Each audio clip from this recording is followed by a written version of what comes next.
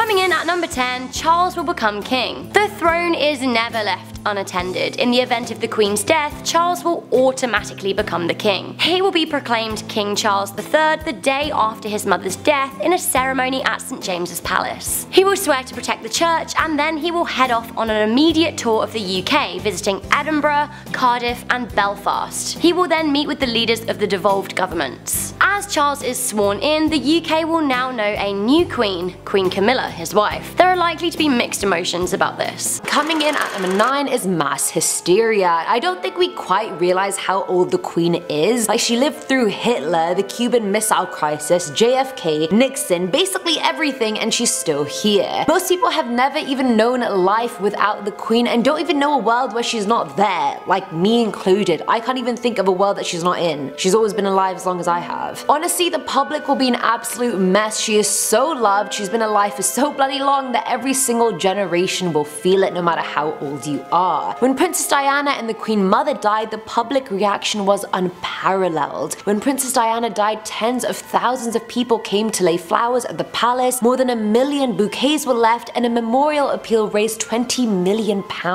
People were out there waiting 10 hours or more just to sign the memorial books. So imagine what kind of chaos and mass hysteria would break loose if the Queen died. It won't just be a minute of silence at football games. Her dying is a literal punch to the gut of the nation's psyche.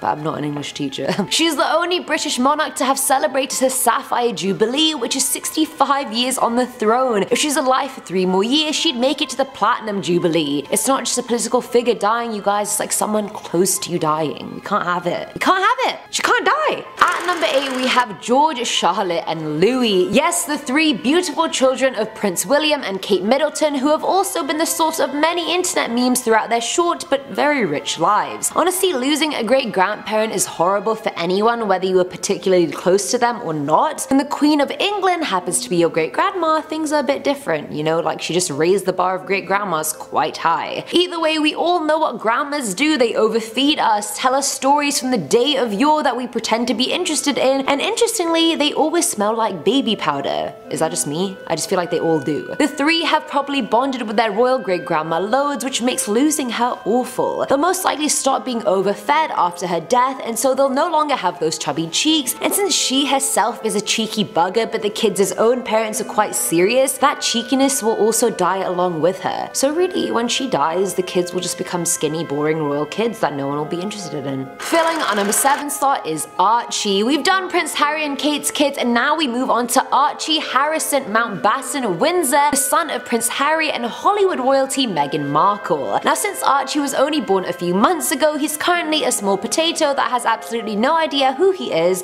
what his birth means, the fact he's royal and rich, and the fact his entire life will be infinitely better than mine. Great. Now hypothetically, say the Queen dies soon, like before his 3rd or 4th birthday, he's not gonna remember her, let's be real. He's not gonna know who the hell she was, he won't even remember his life till he's like 5 at least. Like, does anyone remember their life before they were 5 or 6? Because I don't. I just realized even if she dies before he's 4, I would have known Queen Elizabeth better than him, and I'm not even related to her. But with that will come the bullying. You see, when Archie grows up, he won't be able to flex on all these hoes about his great grandma, because let's face it, he didn't know her. Charlotte, George and Louis will get all the clout for knowing her, being her favorites and whatnot, but where does that leave Archie? Getting bullied by all the other rich kids, that's where. You snooze, you lose, Archie, sorry. Now at number 6 is the economy. Let's face it, when the Queen dies, things are really gonna go up for a while. For at least 2 weeks after she dies, with the whole funeral and new monarch coming to Ascension, Britain will literally stop. They're estimated to lose billions in earnings because banks and the London Stock Exchange will close. The coronation and funeral will obviously become national holidays, which will lose Britain anywhere from 1.2 billion to 6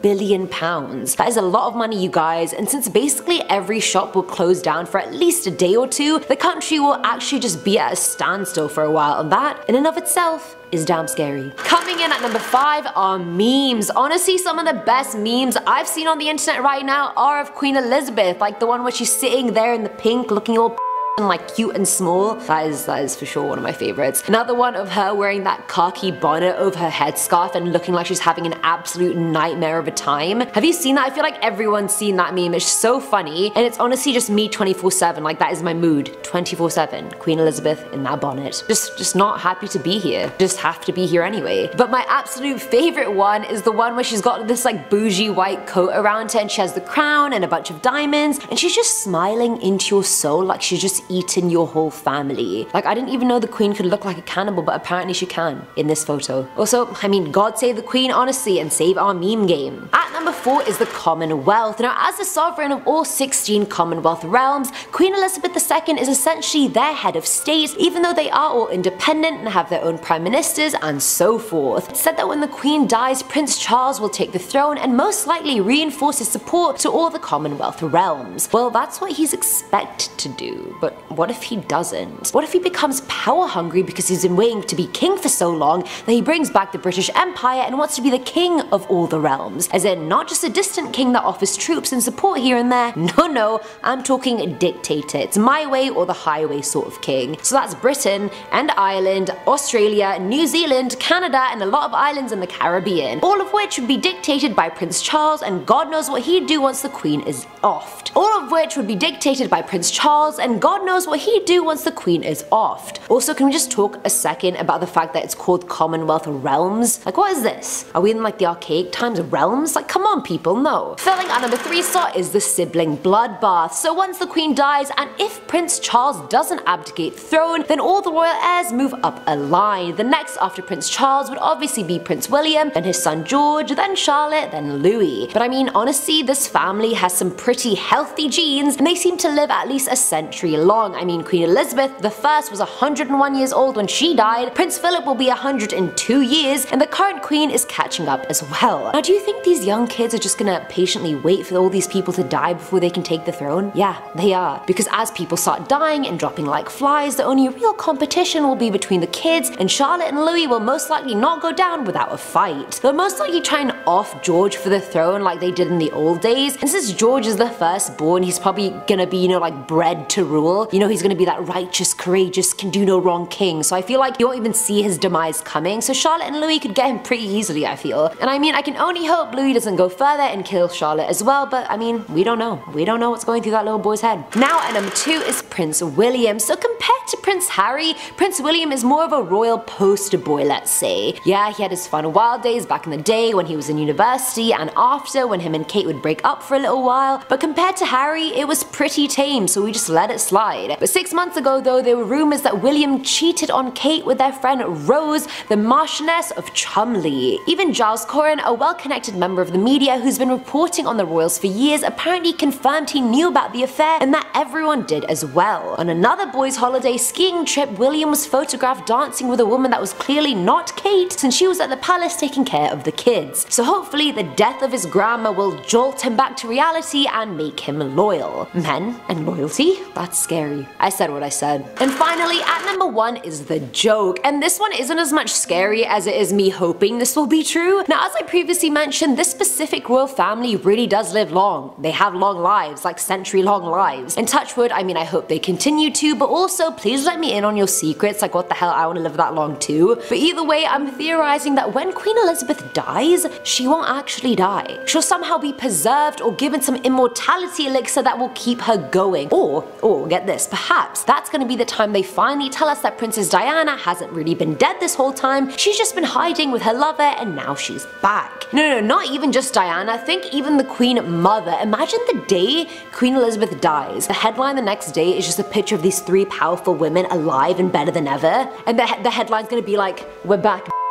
Scary, but I'd pay to see it. Coming in at number 10, Abdul Halim of Kedah will become the longest reigning monarch. Currently, Queen Elizabeth II is the longest living and reigning monarch, having been on the throne since 1952, so that's over 65 years. She became the longest surviving after King Rama IX of Thailand passed away in 2016. Following Queen Elizabeth, the second oldest living monarch is Abdul Halim of Kedah, an area in Malaysia. Coming in at number 9, the Prime Minister and the Commonwealth will be informed. Immediately after the Queen's death, the Prime Minister Minister of the UK will be informed. She or he will then inform the 15 governments outside of the UK where the Queen is head of state. Then the 36 other Commonwealth nations for which the Queen is a figurehead will be informed. Commonwealth countries include Australia, Canada and New Zealand. Coming in at number 8, the news will go out to the public. The Queen's death will undoubtedly make global headlines. News is likely to spread pretty fast and will officially come in two forms. The royal family's official press, Clarence House, will provide a press release to all news sources. Traditionally, the BBC is the first to hear, although it's unlikely that they will receive such a benefit in modern times. Meanwhile, at Buckingham Palace, a footman dressed in black will put up a black-edged notice on the palace gates. The royal family website will be turned black, and news reporters will also wear black on camera. Of course, all news publications in existence will have their Queen eulogy on file and will have practiced for this exact scenario. It's just good journalism. Radios will change their regular programming, broadcasting services and more frequent news updates. The BBC, the UK's public broadcaster, will not run any comedy on their main channel, and they will change their scheduling to accommodate breaking news. BBC radios will play only appropriate music and news will be read every 15 minutes. Coming in at number 7, we have Parliament will be recalled immediately following the death. That's right, immediately following the death of a monarch, Parliament will be recalled, so this is both the House of Lords and the House of Commons. If the Parliament is on recess, MPs will be expected to make their way back to London. If the Prime Minister is not in London, they will also be expected to return as a matter of urgency. It's likely that parliaments in other Commonwealth countries will meet too. Coming in at number 6, there will be 12 days of national mourning in the UK. The Queen's death will trigger 12 days of mourning in the UK, as well as other likely mourning periods in Commonwealth countries. On the day of her death, flags will fly at half-mast and a lot of businesses will send their employees home. The royal parks will ban all games and some international and national sports may be called off. For those that aren't, the national anthem will be sung at each match. The Queen's funeral will take place 9 days after her death,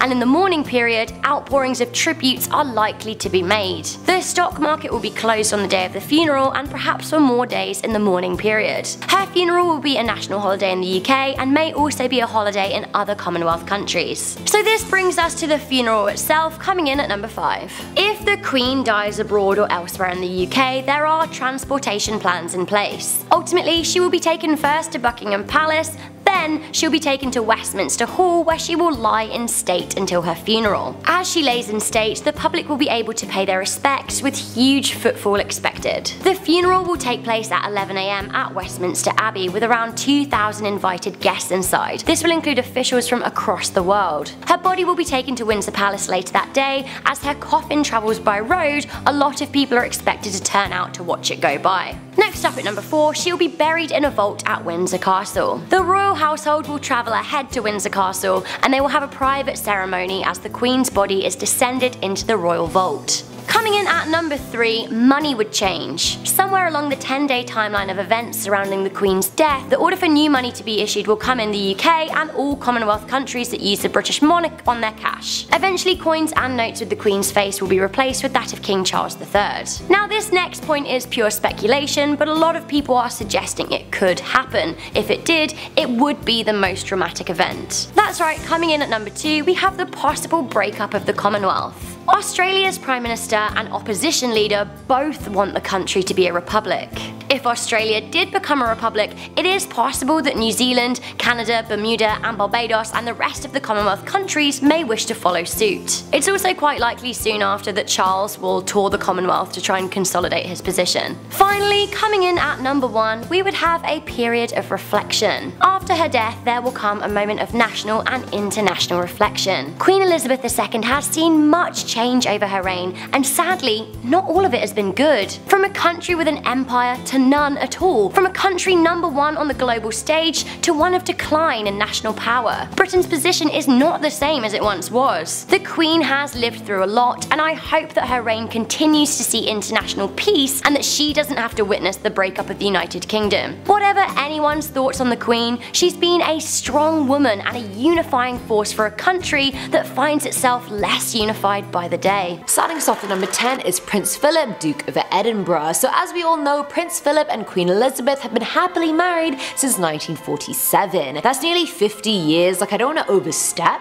but I reckon he's pretty attached to her. So if she died, I'm pretty sure Prince Philip would legitimately die of stress. Firstly, the man is already 98, so he's already, just teetering on the edge of expiration. So if you couple his age with losing the love of his life, that's just a very disastrous match, really. I feel like for the longevity of Prince Philip's life, Queen Elizabeth really just has to hang in there and keep it together, because losing her will be pretty bad for the public, but losing Philip too? Nah, can't even. We can't have that. Coming in at number 9, world leaders will send in their condolences. As part of the immediate aftermath, world leaders would be quick to send their condolences to the mourning United Kingdom. They'll also want to welcome in the new king, with her eldest son Charles set to take the throne. Many will praise her in their eulogizing, and some country landmarks may even change their colours in condolence. British flags will be flown at half-mast throughout the mourning period. Coming in at number 8, there will be a wall of flowers at every palace. When any member of the royal family dies, the response from the monarchists in the UK and abroad is overwhelming. When Princess Diana died, flowers lined the streets of London. Buckingham Palace and Kensington Palace were awash with floral tributes, and this will be the case if Queen Elizabeth passes too. Many alive in the UK right now will have never experienced the death of a monarch, and the response is hard to predict, but is set to be huge. Coming in at number 7, there will be commemorative memorabilia, and old coins and relics will become very valuable. The Queen's death will spark commemorative postage stamps, crockery, and coins galore. On top of that, old coins and memorabilia with her face on will soar in value. Any £1 notes? Hold on to them. Coins from her coronation year? You must look after them. Basically anything from her silver and golden jubilees will see improved value,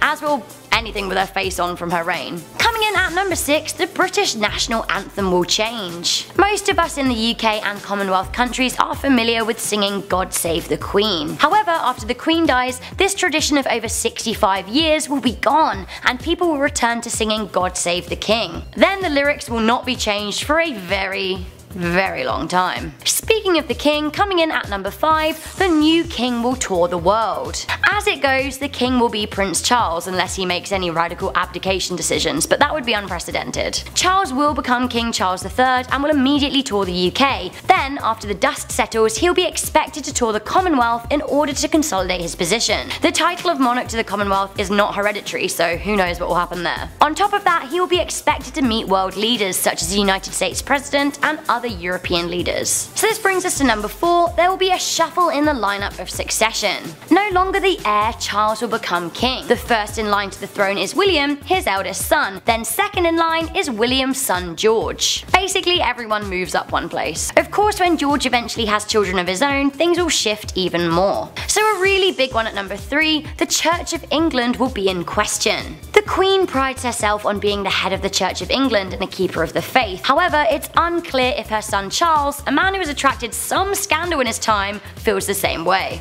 While the royal family publicly attends church, the world is constantly modernising and moving away from religion. Indeed, the modern world is also moving away from the notion of a monarchy. Charles will need to consider his position with the Church of England as carefully as he will need to self-evaluate the role of a king in a modern age. Coming into number 2, Queen Elizabeth will forever be remembered as the longest reigning queen. The Queen of England is already the longest surviving queen in history, living and dead, and it seems unlikely that anyone will ever take this title away from her after her death. Her father died and she became queen when she was just 25 years old, which is very young for a modern monarch. She then lived right on into her 90s. It's unlikely that these circumstances will ever be replicated for a young female. Finally, at number 1, really sadly, but she could be the last ever Queen of England. I for one love the monarchy, but I am not the overpowering voice. A lot of people find it irrelevant and speculate that we'll be done with it in the not so distant future. At the moment, there are no females likely to succeed the throne, and this will be consolidated if Prince George has a boy when he grows up. Although he is just turning 4 years old, so give the guy some chance. Even if he does have a female child with no sons, by the time her succession comes around, there could be no monarchy left. This is all the more reason to celebrate Queen Elizabeth II now, while we still have her.